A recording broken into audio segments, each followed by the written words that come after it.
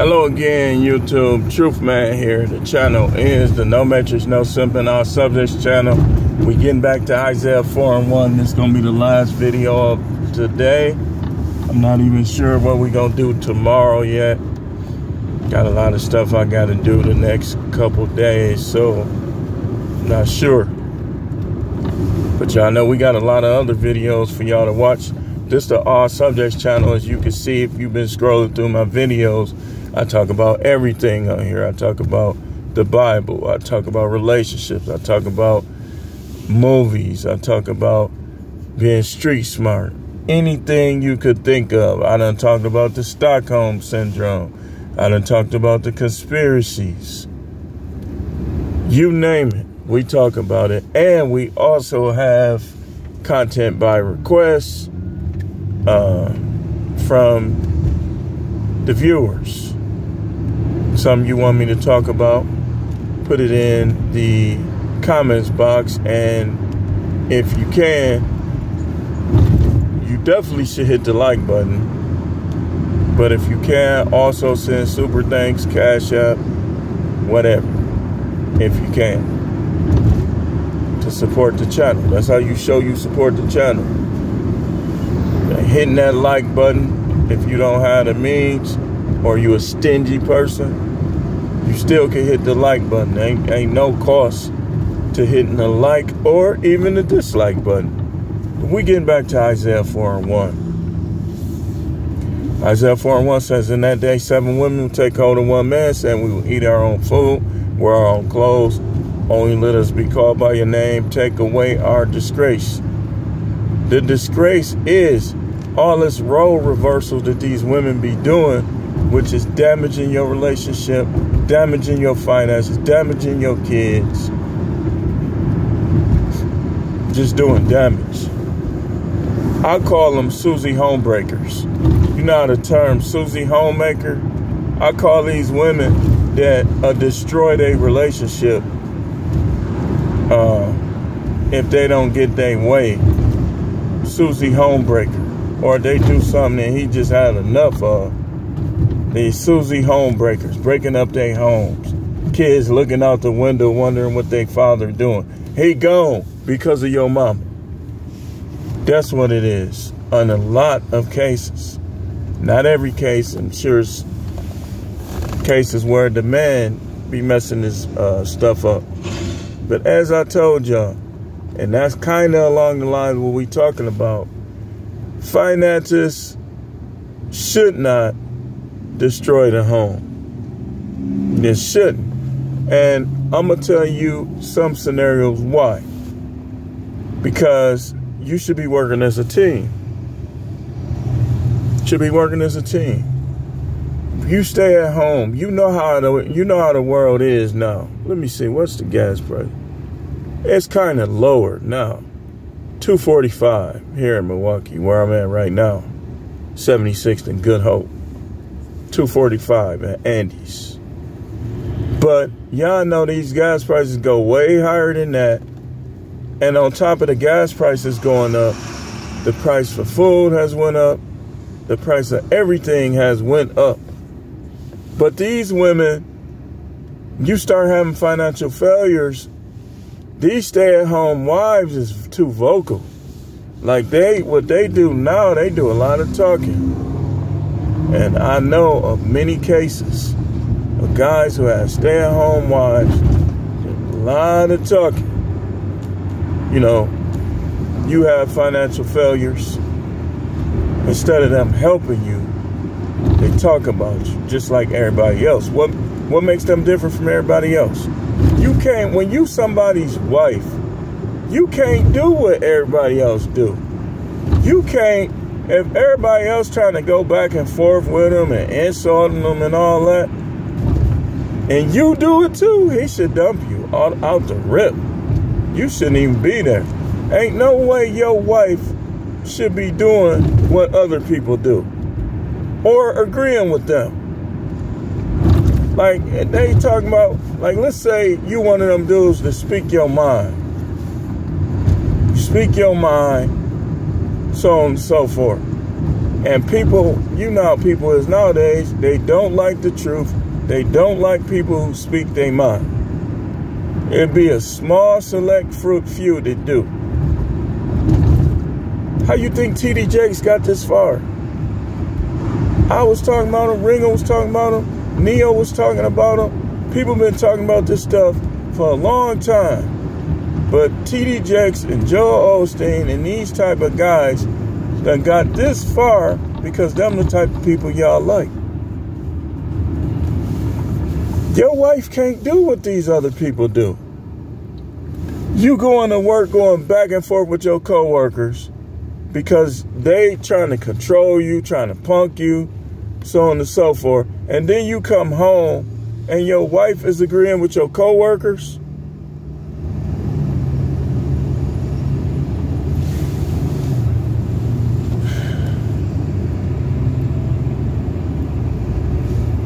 She agreeing with your coworkers. That's not a wife. Especially if she adds to that, not having sex, scaling back her other roles. That's not a wife.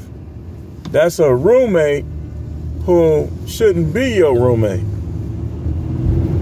A woman who's supposed to be your girlfriend or supposed to be your wife, concubine, whatever, that's not fulfilling the roles that she's there to do, that's a roommate that you need to get rid of. Or you need to leave. Like, okay, you can have this here. Because Isaiah 4:1 says, like I say, in that day 7 women take hold of 1 man. Why would you put up with a woman that causes anxiety?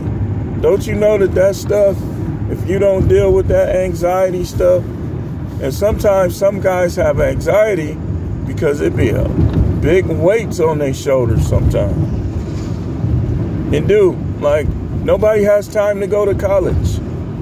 Like, but the way things increase, it's almost like, man, like, sure will help to have a little financial help. But guys don't be having time to go to college and sometimes do those things that will bring that money. You gotta find a way. You do. But while you going through those type of cycles in your life, she should not be doing all that talking, arguing, raising her voice, disrespecting you. She should be trying to suck you off, make you feel better, cook you a good meal. They be adding to it, man. Dude told me yesterday, he said, man, I done been through that divorce stuff, man. He said, he got a girlfriend. His girlfriend don't live with him. He said, I'll never do that again. Ain't no way. He said, I already done been through all that crazy stuff. So, I'm telling you is, and we've been down this road before on all different topics in Isaiah 4:1. You know, you gotta,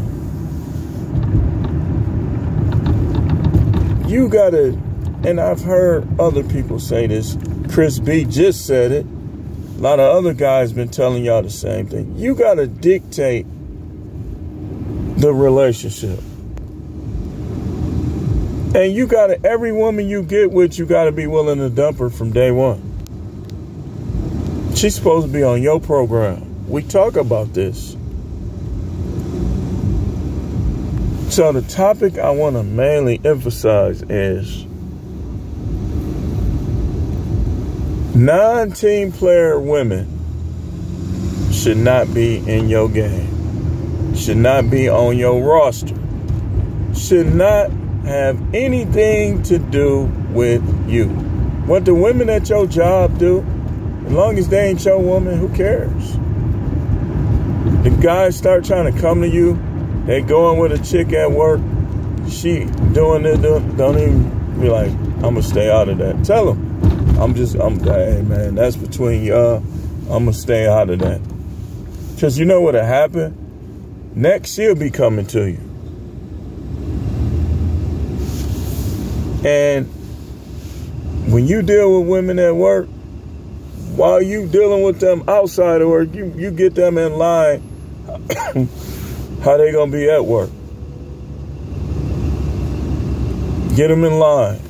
If you gonna deal with women at your job, like, look, when we at work, man, ain't finna be no arguing, no back and forth. You have to control your jealousy, so on and so forth. Get her in line. Because again, a woman that's a team player is going to get in line with you. And those is the ones you want on your roster. Me, I got my requirements. You can't stink. That's a biggie. I got my requirements. And one of them is, if you a woman, I'm a man, I'm in charge. We ain't going by the devil, we going by the Bible.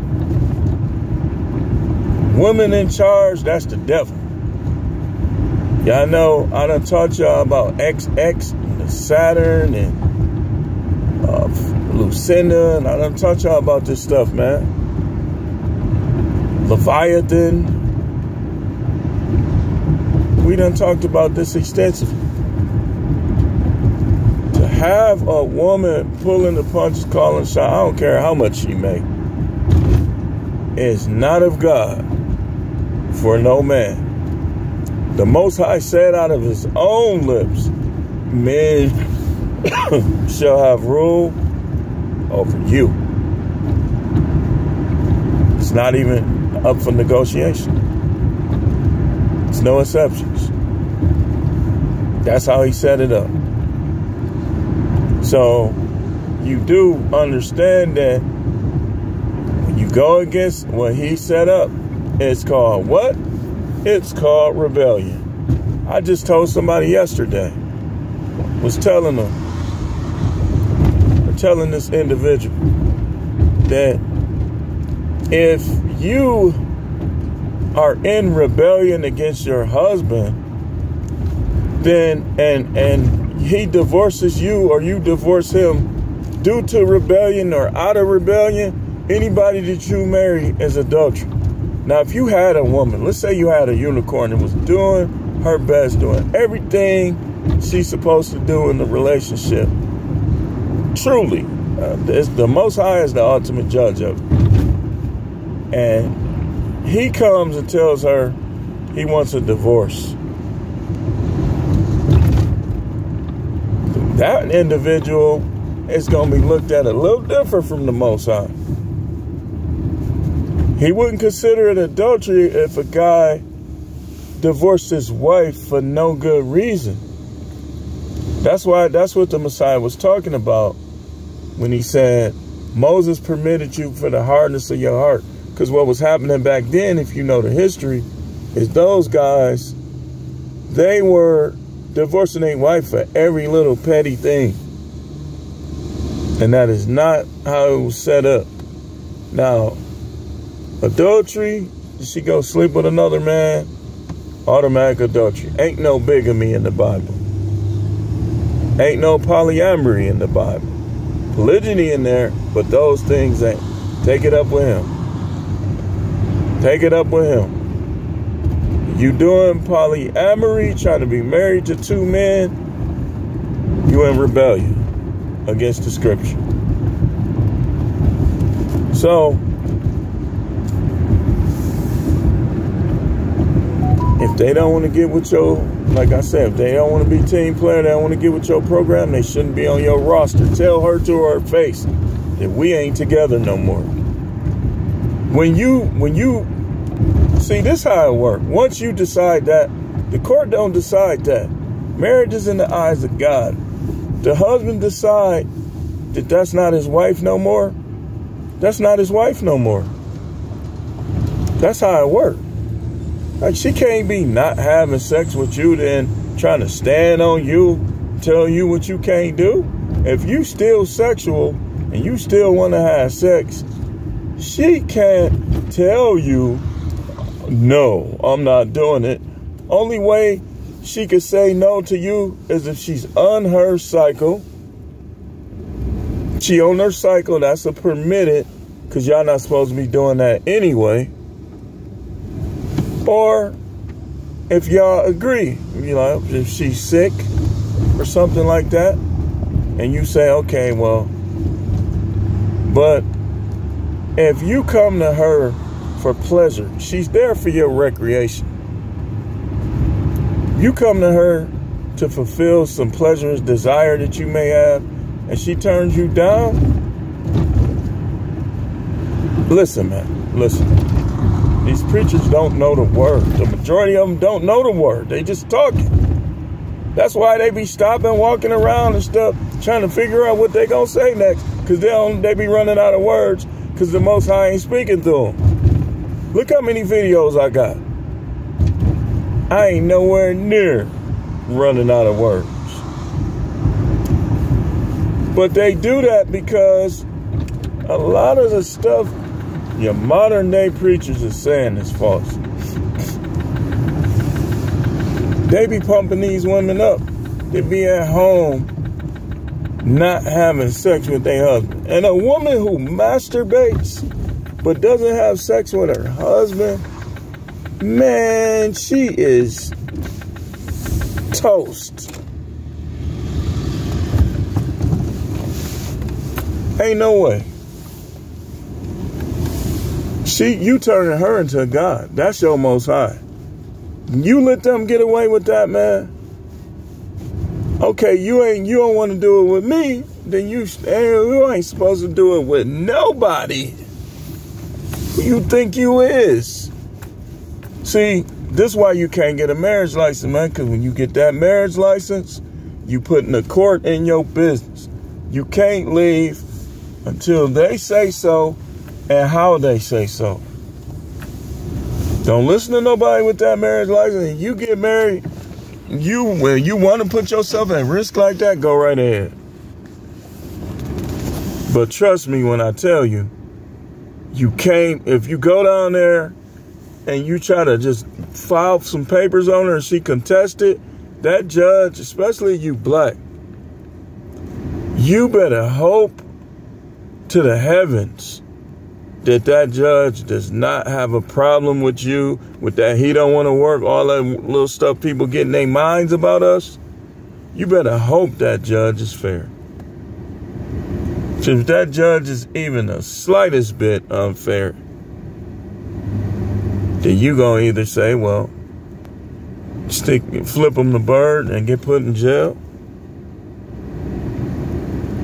Dude, this marriage stuff, man, these women can get mad all they want. That's not for us, man. It don't benefit us. It ain't gonna benefit us until they change the rules of the game concerning that. It's just not, man. And a lot of dudes that you hear, Coach Greg, Chris B, they already done went through it. I'm headed there. Others have been through it. I mean, how many people got to tell you the same stuff? We all say it in different ways, and you still go do that? Man, I don't feel sorry for you. You trusting these women like they don't negatively change? I don't feel sorry for you.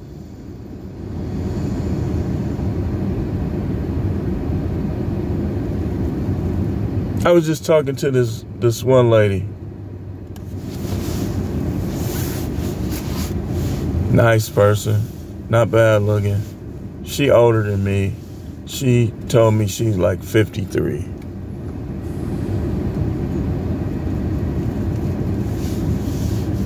She just came back from Jamaica, and she looked off in space and was like, yeah, I don't need to go there no more.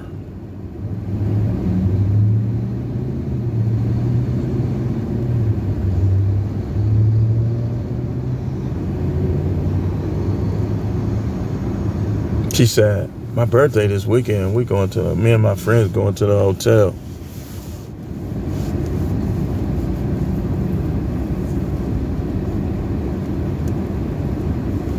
Nice person. Nice, not bad looking. Not a bad figure. But when they be having all them friends, man.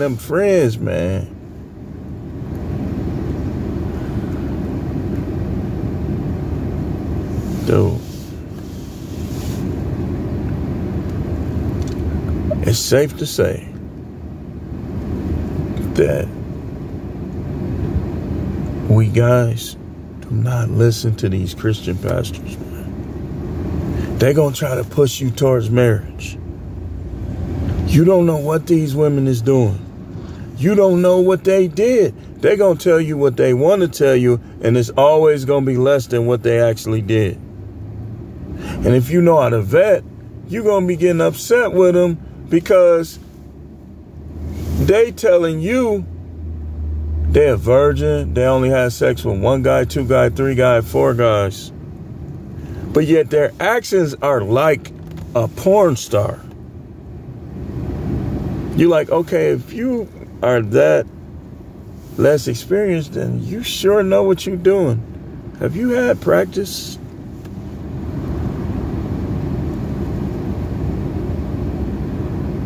She act like somebody that got 20 bodies, but talk like she only got 1, 0, 2, 4. She act like somebody that got 100 bodies, but she talk like somebody who don't have any. That's how guys be getting caught up. Man, I ain't trying to be nasty, but when they try to tell you, well, I'm tight, this, that, man, put her legs over her head. And just take your whole body as far in there as you can go.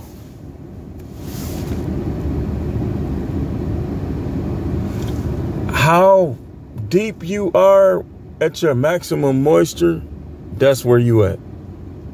See, they play this game sometimes now where they don't want to let you hit it all the way. And they've been doing that for a while. Like they was doing that back in the 90s. When they try to act like they such a way, they don't want you to put that pillow under there. They don't want you to take your whole body like you doing push-ups and put her legs back here. Some of them don't even want you to eat it too tough because they know that you gonna find out that they deeper than they say. You ever seen them tight?